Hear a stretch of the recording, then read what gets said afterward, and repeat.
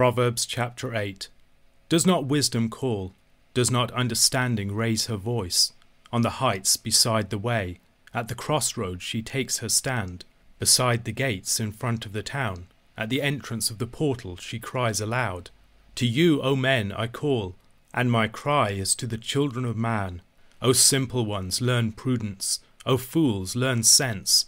Hear, for I will speak noble things, and from my lips will come what is right. For my mouth will utter truth. Wickedness is an abomination to my lips. All the words of my mouth are righteous. There is nothing twisted or crooked in them. They are all straight to him who understands, and right to those who find knowledge.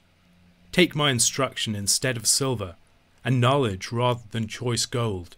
For wisdom is better than jewels, and all that you may desire cannot compare with her. I, wisdom, dwell with prudence, and I find knowledge and discretion. The fear of the Lord is hatred of evil. Pride and arrogance and the way of evil and perverted speech I hate. I have counsel and sound wisdom. I have insight. I have strength. By me kings reign, and rulers decree what is just. By me princes rule, and nobles, all who govern justly. I love those who love me, and those who seek me diligently find me. Riches and honor are with me, enduring wealth and righteousness.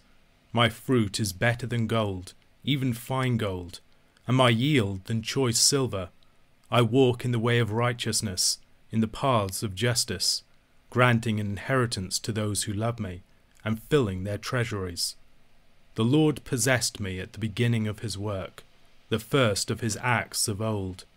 Ages ago I was set up, at the first before the beginning of the earth.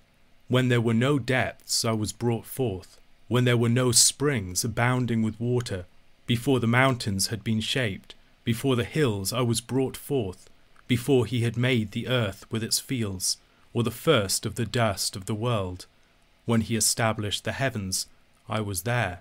When he drew a circle on the face of the deep, when he made firm the skies above, when he established the fountains of the deep, when he assigned to the sea its limit, so that the waters might not transgress his command, when he marked out the foundations of the earth. Then I was beside him, like a master workman, and I was daily his delight, rejoicing before him always, rejoicing in his inhabited world, and delighting in the children of man. And now, O sons, listen to me. Blessed are those who keep my ways. Hear instruction and be wise, and do not neglect it. Blessed is the one who listens to me, watching daily at my gates, waiting beside my doors. For whoever finds me finds life, and obtains favor from the Lord. But he who fails to find me injures himself. All who hate me love death. Proverbs chapter 7 presented us with the forbidden woman and her appeal to the gullible young man in the street. The young man's choice of a woman is a prominent theme throughout the opening 9 chapters of the book of Proverbs. It functions as a theme that frames the entirety of the book. Chapter 8 presents us with another woman making her appeal to the sun, Lady Wisdom. Her appeal here recalls her initial appeal of chapter 1 verses 20 to 21. Wisdom cries aloud in the street. In the market she raises her voice. At the head of the noisy street she cries out. At the entrance of the city gates she speaks. Bruce Waltke argues, despite their contrasting styles, that we should read this chapter with the preceding chapter as a diptych, 2 panels that need to be read alongside each other. Wisdom's appeal is contrasted with that of the adulterous woman in chapter 7. Waltke writes, "The unchaste wife moves covertly at dusk and speaks falsely. Wisdom moves publicly and speaks direct and authoritative truth. Unlike the smooth, seductive but deceptive speech of the strange woman, wisdom's is straight, right, and true, not twisted or crooked. The foreign wife leads her victims to slavery, impoverishment, and death. Wisdom's speech leads her followers to kingship, wealth, and life. The foreign wife inhabits the earthly and mundane. Wisdom soars in heaven above space and time.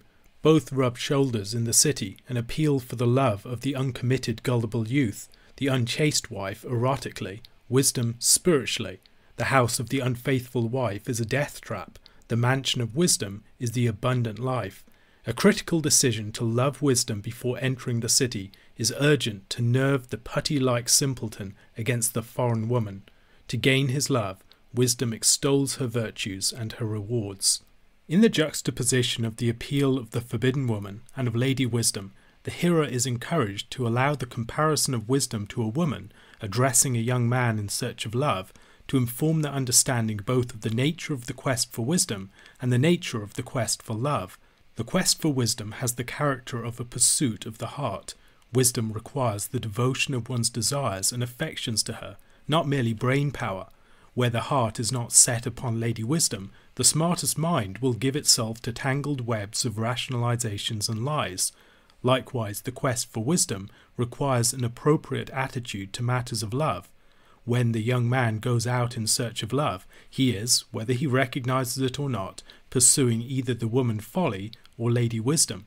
There are few more important matters than the question of the person to whom you will give your heart, and this is a question that the young man will unavoidably face as he seeks to leave his father and mother and be joined to a wife. If he chooses the wrong woman, he will be caught in her folly. One of the tragedies of King Solomon was that, despite his surpassing wisdom, his heart was turned away by his wives, as we see in 1 Kings chapter 11 verses 1 to 4. There we learn that his wives turned away his heart. His love for his many wives led him to serve other gods, and his heart was not true to the Lord.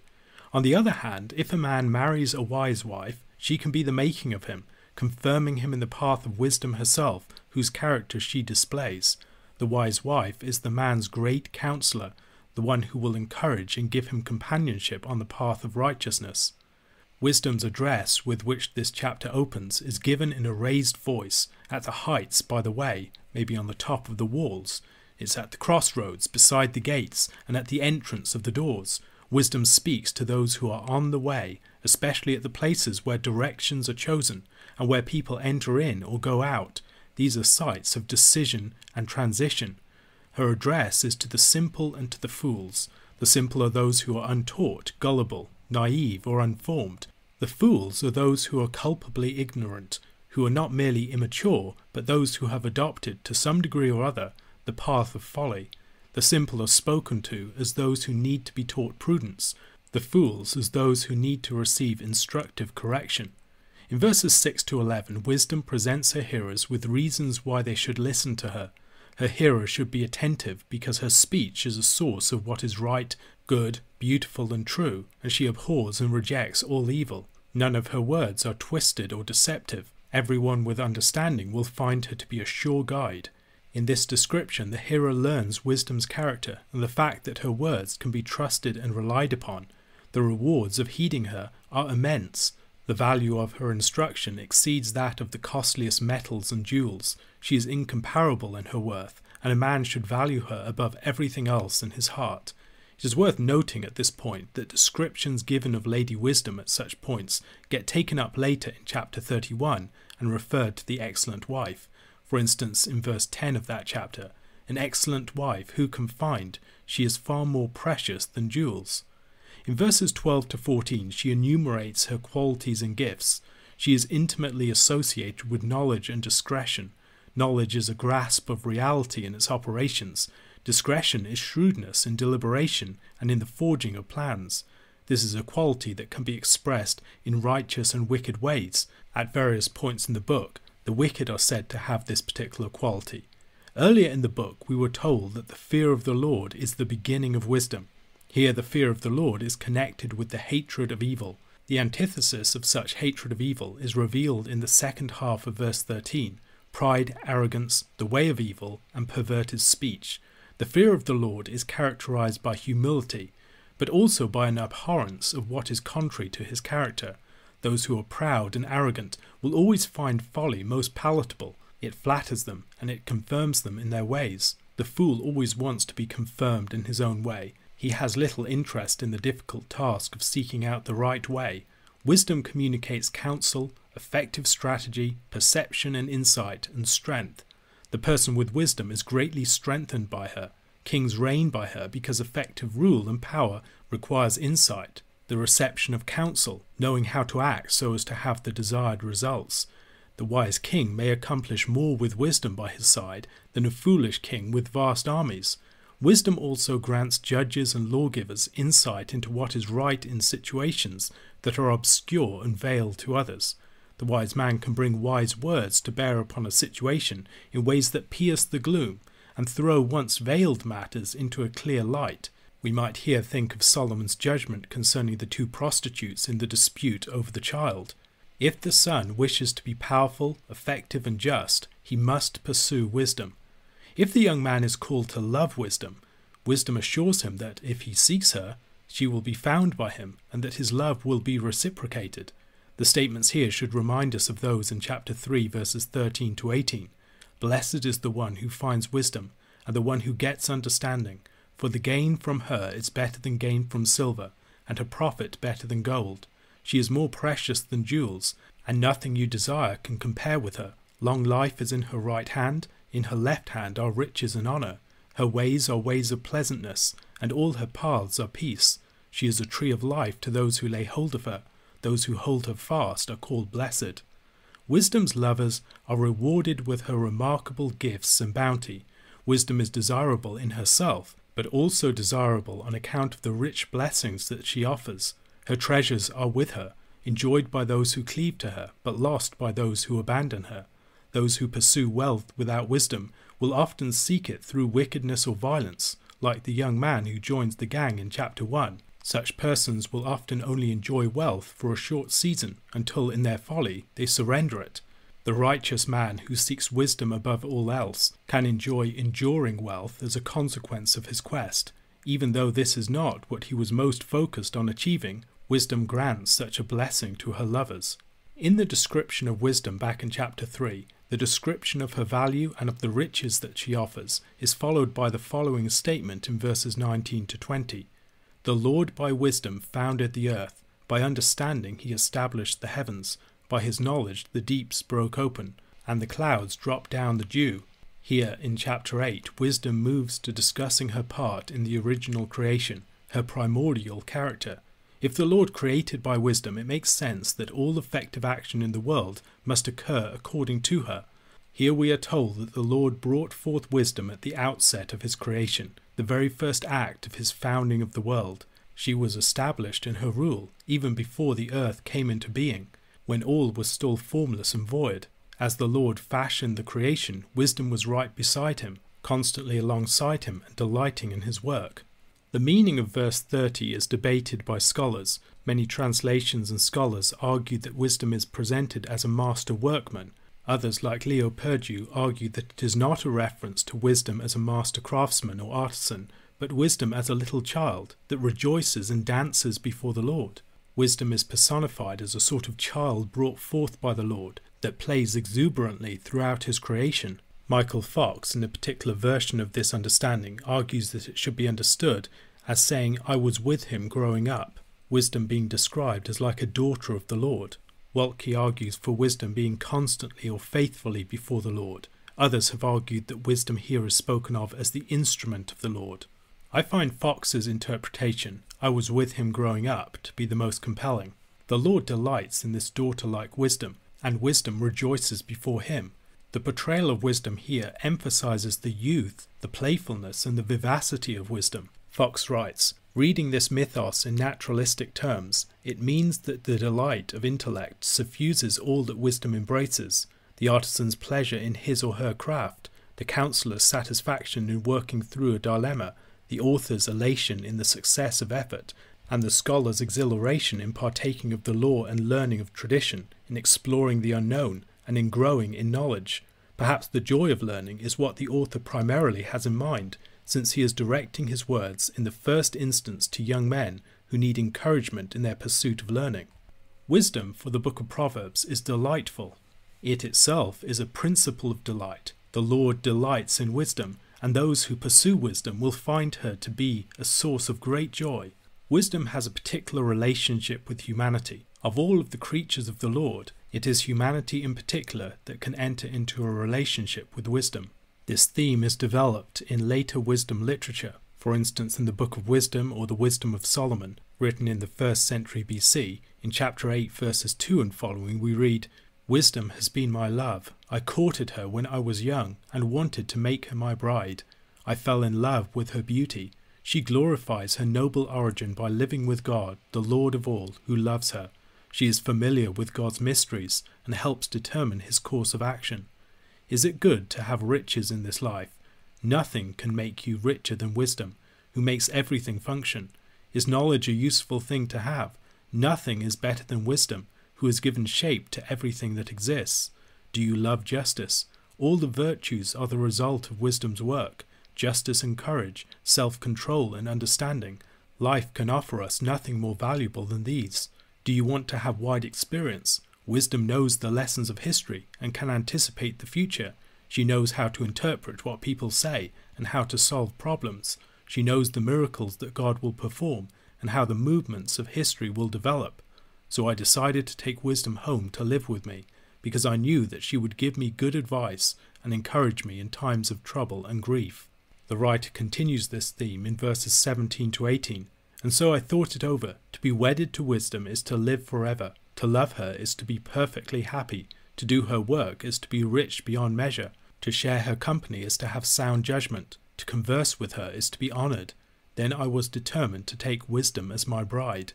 The sort of figure that wisdom represents has been a matter of considerable debate over the history of the Church. Is wisdom an actual entity, or just some sort of personification? If it is an actual entity, is it personal or quasi-personal? Is it a divine entity or being? Is it a personification of an attribute of God? Is it one of the persons of the Trinity? If it is a personification, what reality justifies this personification? Historically, many have associated the figure of wisdom with the second person of the Trinity, the Son, and with the principle of the Logos. The identification of wisdom in this passage with Christ was a very commonly held position among the patristic writers, and Proverbs chapter 8 played an important role in debates about the deity of Christ.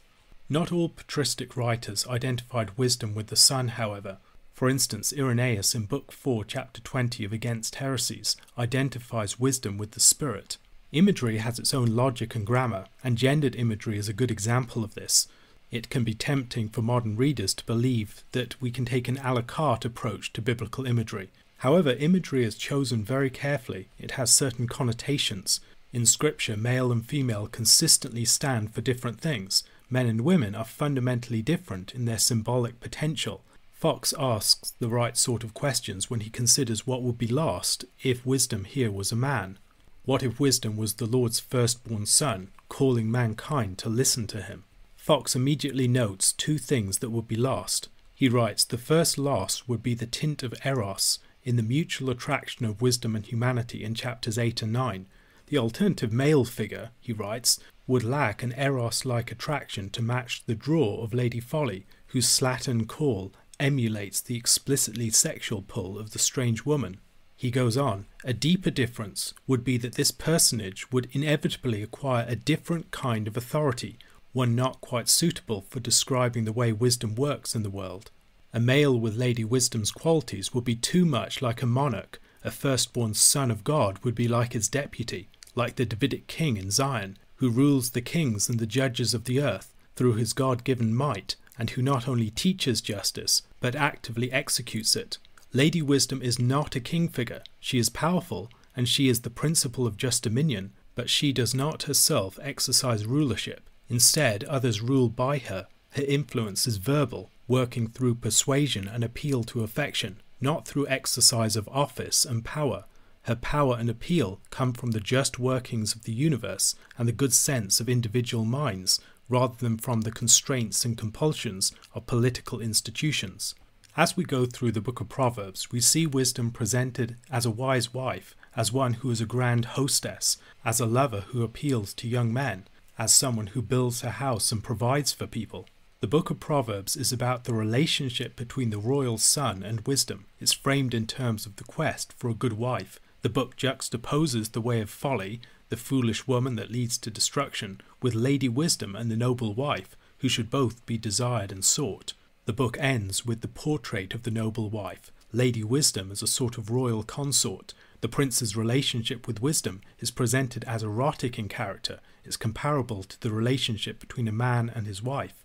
The figure of Wisdom, or Sophia, has inspired a great deal of theological speculation. I do not believe that it is appropriate to think of Sophia or wisdom as a divine person, nor do I think that we should identify this figure with the Son. Nevertheless, I think that the figure of wisdom represents a personification of something real, perhaps best thought of as the operations of the Holy Spirit within the world. The Holy Spirit gives life and breath to all things. The exuberance, the vitality, the delight, and the dynamics of life are all established by the immanent working of the Spirit that animates the whole creation. Those who are anointed by the Spirit have wisdom and live with the grain of the creation. Christ is the Logos, the Word, the one who gives structure and order to the creation. He is also the royal Son who receives the Spirit without measure. The Holy Spirit is his Spirit, the one who indwells and animates. The Holy Spirit is not wisdom. However, wisdom is, I believe, one way of speaking about the immanent work of the Holy Spirit within the creation. In the verses that conclude this chapter, wisdom drives home her message, reminding her hearers of the blessedness of those who walk in her ways. She charges her hearers to heed her and not to neglect her words. They must be devoted to her on a daily basis. Every day they must wait at her gates and by her doors. Perhaps we are to associate this with the feast of wisdom in the following chapter. She declares, "Whoever finds me finds life and obtains favour from the Lord." The significance of this verse becomes more apparent when we read chapter 18 verse 22. "He who finds a wife finds a good thing and obtains favour from the Lord." The wise son is to seek for wisdom as his wife, and to seek for a wife a wise woman. If he fails to do so, it will be himself above all others that he is harming. In her devastating final sentence, wisdom declares that all who hate her love death. They may not think it, they may think that they love freedom and autonomy, but when the time comes it will be revealed that what they were really pursuing all that time was death and their own destruction. As we saw in chapter 1, when that destruction comes upon them, wisdom will mock at them. A question to consider: where else in the scripture might we see the figure of wisdom or other figures related to her? Philippians chapter 3. Finally, my brothers, rejoice in the Lord. To write the same things to you is no trouble to me, and is safe for you. Look out for the dogs, look out for the evildoers, look out for those who mutilate the flesh. For we are the circumcision, who worship by the Spirit of God, and glory in Christ Jesus, and put no confidence in the flesh. Though I myself have reason for confidence in the flesh also. If anyone thinks he has reason for confidence in the flesh, I have more.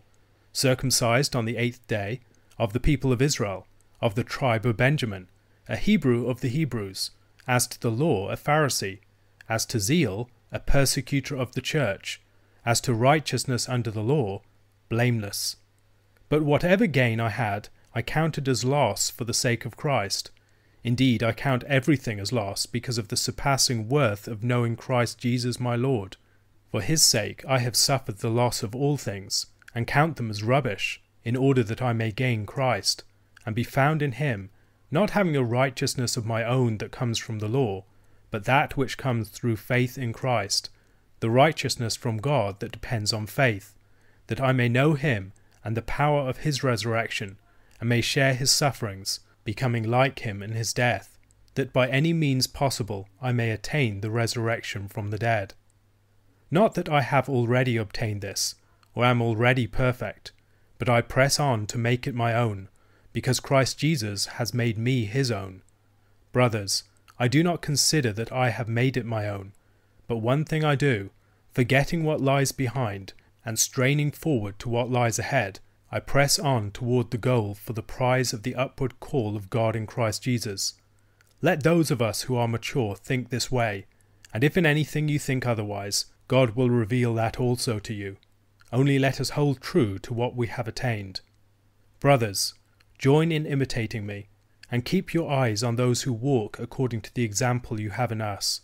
For many, of whom I have often told you, and now tell you even with tears, walk as enemies of the cross of Christ. Their end is destruction, their God is their belly, and they glory in their shame, with minds set on earthly things. But our citizenship is in heaven, and from it we await a Saviour, the Lord Jesus Christ, who will transform our lowly body to be like his glorious body, by the power that enables him even to subject all things to himself. In most translations, Philippians 3 begins in a surprising manner. We are at the midpoint of the letter, but the first word of the chapter is finally. While some have speculated that we have two separate letters of Paul that have been merged together, there are far less extreme explanations, such as the possibility that the Greek term used here might better be translated "and so," serving to reiterate the exhortation of chapter 2 verse 18. The opening statement probably concludes the preceding section before Paul switches to another point. Beyond the surprising opening, some scholars have argued that the shift in Paul's argument at this point is a further indication that we are dealing with combined letters rather than a single one. However, the shift is by no means as abrupt as some argue, and indeed there are some robust thematic ties between chapters 2 and 3, a point that people like N.T. Wright have made in considerable detail. Christ's voluntary emptying himself of his prerogatives parallels with Paul's own emptying himself of his Jewish prerogatives in this chapter. It might well also set the stage for the concluding statement of this chapter, as we will see. While Paul seems to have either written to or taught the Philippians on some of these matters already, teaching them the same lesson again is not onerous for Paul, while guarding the Philippians against potential dangers will be of great value to them. He warns the Philippians against some group of Jews in a way that is little short of startling. He refers to these people as dogs, evildoers, and as those who mutilate the flesh. Each of these terms would be more commonly expected to be a reference to Gentiles, outsiders to the covenant people of God. Dogs were unclean scavengers, evildoers were those who broke the law, non-observant Jews and pagan Gentiles. Perhaps most shocking, the word for mutilation plays off the word for circumcision. In the Old Testament, circumcision was the sign of the covenant and membership of the people of God. However, mutilation of the flesh was a practice of paganism, strictly forbidden to Jews. Males whose genitals were mutilated were also excluded from the assembly of Israel. However, here people who would usually associate themselves with circumcision are described not as the circumcision, but as the mutilation. Paul's statement here would have a clear shock effect. His shocking challenge to his Jewish opponents continues in verse 3. Not only does he refer to them as the mutilation, he also claims the title of the circumcision from them. We, Jews and Gentile Christians, who worship by the Spirit of God, who glory in Christ Jesus, and put no confidence in the flesh, are the true circumcision. Presumably Paul is alluding here to the reality of the new covenant, promised back in Deuteronomy chapter 30 verse 6. And the Lord your God will circumcise your heart and the heart of your offspring, so that you will love the Lord your God with all your heart and with all your soul, that you may live. The true eschatological people of God are marked out not by circumcision and observance of the ceremonies of the Jewish Torah, but by the Spirit of God and true worship. Paul points out against those seeking to place confidence in the flesh that if they want to play that game, he could easily beat them at it. He makes a similar argument in 2 Corinthians chapter 11, verses 21 to 22. But whatever anyone else dares to boast of, I'm speaking as a fool, I also dare to boast of that. Are they Hebrews? So am I. Are they Israelites? So am I. Are they offspring of Abraham? So am I. In a popular reading of these verses of Philippians, Paul was once the stereotypical Pelagian. He believed that he could earn God's favour through his ethical exertion. After his encounter with Christ on the road to Damascus, Paul came to the awareness that his own righteousness, his moral effort, was insufficient, and that instead of trusting in his own good works, he should trust in the perfect divine righteousness of Christ instead.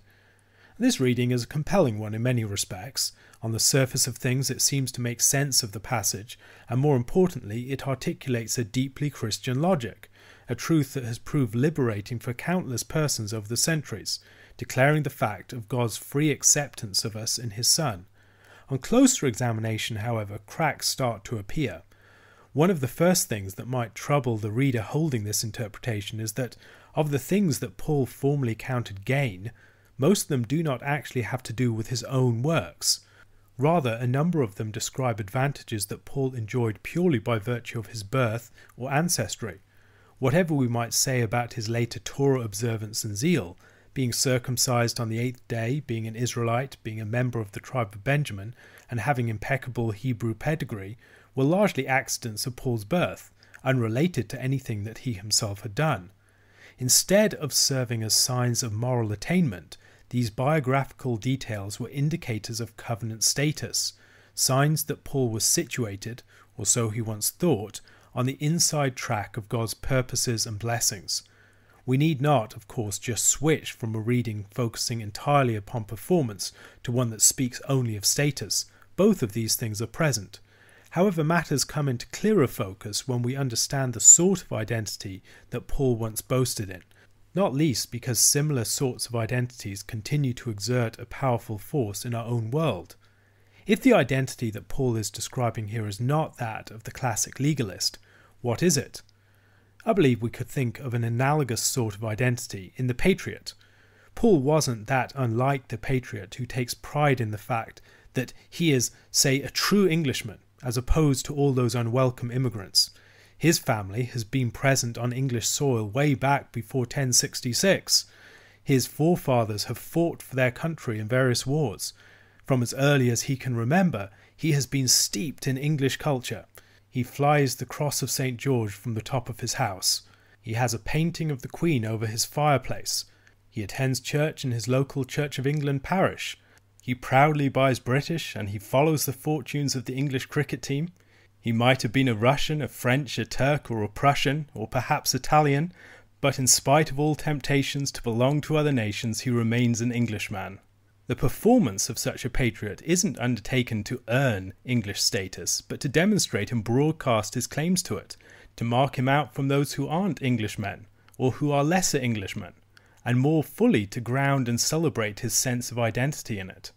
The roots of Paul's former identity lay in the Torah, the law that was given at Sinai, Israel's covenant charter, its Magna Carta as it were.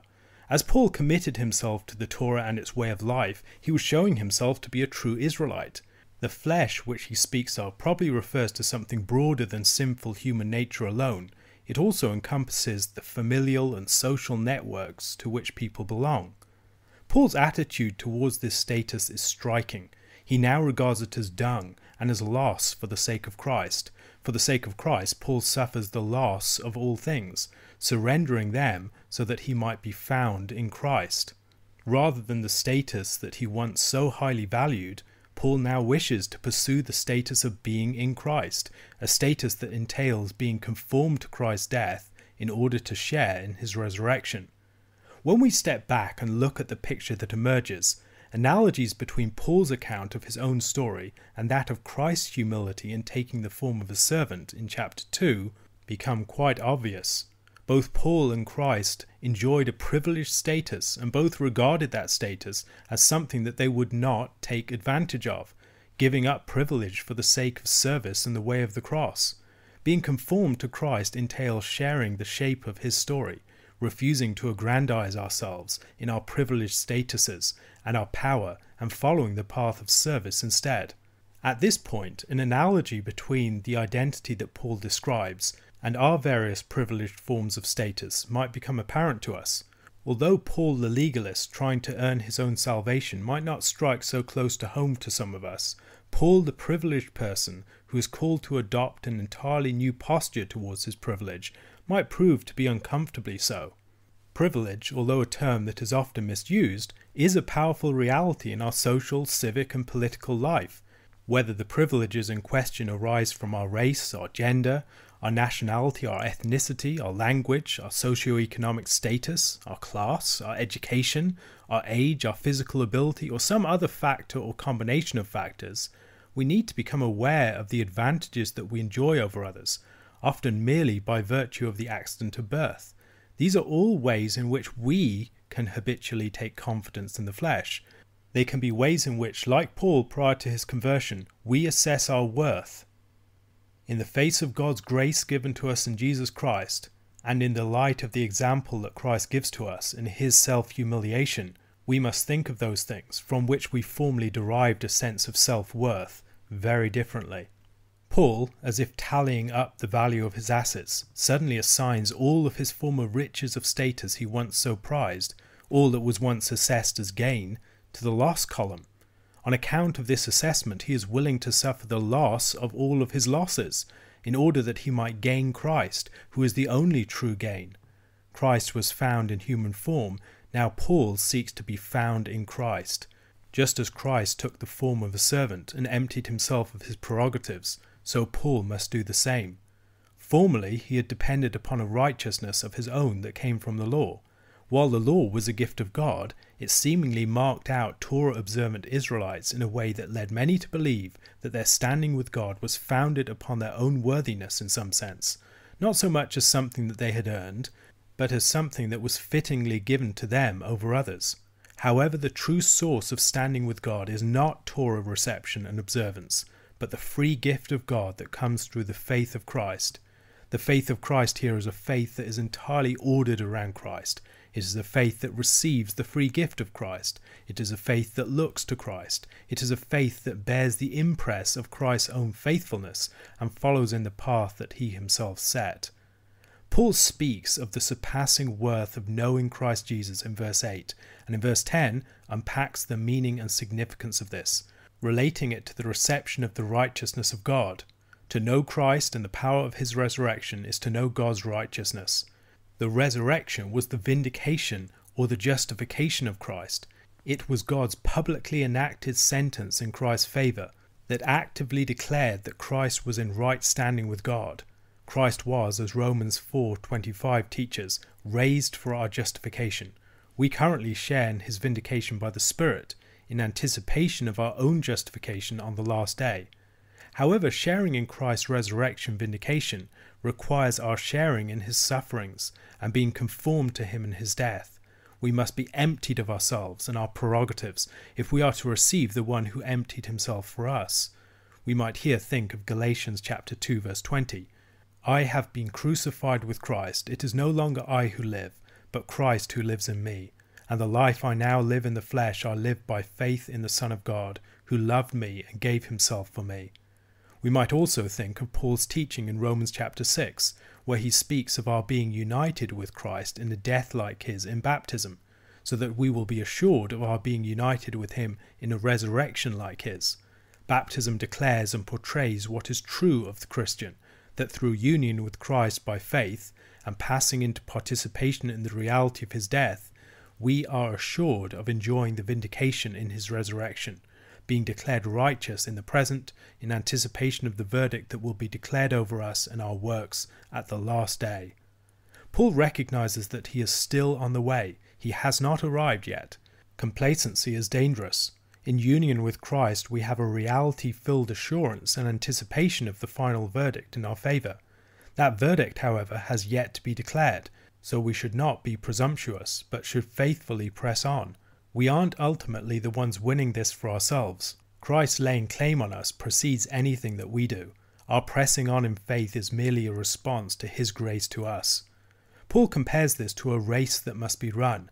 The runner must not look back, but must fix his eyes firmly upon the prize and put every muscle into the struggle to obtain it. Paul has been concerned throughout the letter to ground the Philippians in an appropriate way of thinking. He speaks of the mindset that he has just described in himself as characteristic of the mature. Those who do not yet think this way should grow into such an understanding as they mature in their faith. It is important that, even though we haven't attained our final goal yet, we hold on to what we have attained and don't lose ground once gained. As he often does, Paul presents himself as an example for the people to whom he is writing to follow. Paul imitates Christ, and others should imitate him as a worked example of what this looks like. Imitation is a key element of Paul's ethics. Christ doesn't just give us laws or instructions, but a pattern in himself to follow, and patterns to follow in his ministers too. His ministers must set this pattern for the people that they minister to. Their behavior gives people a clear sense of what faithfulness looks like in practice. So often it is in the lives of faithful saints that the truth of the gospel most powerfully impresses itself upon us. We have also seen in this chapter that Paul presents his pattern of behavior as both like Christ's, as described in the preceding chapter, and also as an entrance into Christ's life. Choosing patterns to follow is really important, because few are faithful in a way worthy of our emulation, and there are a very great many whose way of life is entirely contrary to Christ. Paul says that we must keep our eyes upon those who live according to the right pattern, while recognizing those who walk as enemies of the cross of Christ. Walking as an enemy of the cross of Christ is living in a manner that is entirely opposed to the pattern of life that Christ left for us in his emptying of himself and his going to the cross. Christians must follow the way of the cross, taking up their own crosses, whatever these crosses might be, and walking in Christ's steps. Those who reject the way of the cross have their final end in destruction. By contrast, as the faithful people of God, we should follow the cross-shaped pattern that Christ left for us and have our citizenship in heaven. We expect Christ's revelation from heaven to vindicate us, transforming our bodies to be like his glorious resurrection body, so that we will share in his status and glory. These closing verses might have especially resonated with the Philippians, and as N.T. Wright has suggested, may have presented them with an indication of the form that their self-emptying might have to take. Philippi was a Roman colony, which meant that its citizens had the great privilege of having citizenship in the city of Rome too. This is a status that many of them would have greatly prized, much as Paul had once prized his identity as a Torah-observant Jew. Like Paul, however, the status they once so valued must be reassessed in the light of something that greatly exceeds it in worth. Philippians, you think your Roman citizenship is of immense value and sets you above others? Well, your real citizenship is in heaven, where we look not to Caesar but to Christ as our Lord and Saviour. Thinking in such a way and acting in terms of it might require the Philippians to empty themselves of some of the privileges that they once so valued as Roman citizens, counting them as loss in order to gain citizenship of a far greater city. A question to consider. What might be some of the things that, like Paul's identity as a Torah-observant Jew, or the Philippians' identity as Roman citizens, we might be called to empty ourselves of in order to gain Christ? What might this emptying of ourselves or counting as loss look like in practice?